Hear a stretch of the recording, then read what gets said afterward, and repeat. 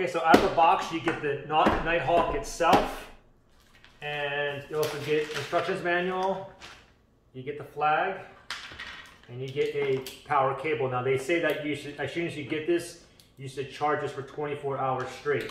Okay, so first thing is let's go ahead and put this flag on. Julius, can you put the flag on? Okay, I love putting the flags on. You just pop it in a hole and just press down. There you go, done. Now the battery component is under the seat. You need to get like a quarter, a coin. We're gonna go ahead and turn this over so we can go ahead and unlock the seat. Unlock the seat. We're gonna go ahead and just lift it all the way up like this.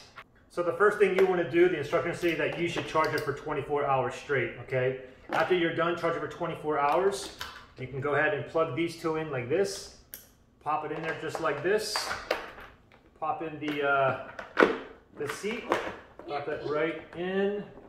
And then you can go ahead and lock this back. Push that down and just go ahead and turn it with your cord or whatever to lock it, okay? So from here you can go ahead and turn it on, and right here you have the accelerator pedal and you have the brake, okay? Accelerator, it only moves one wheel, the back wheel. As you can see right there. And if you want to turn it off, just press the button here, okay? Off, okay? But like I said, we just got this, so we need to go ahead and charge this for 24 hours straight. So let me pop this out.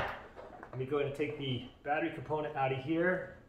Just like that, and then we're going to go ahead and plug this in for a good 24 hours, and then we're going to take it for a spin sometime tomorrow, okay? So pretty simple. Any questions or issues, just comment below. Good luck.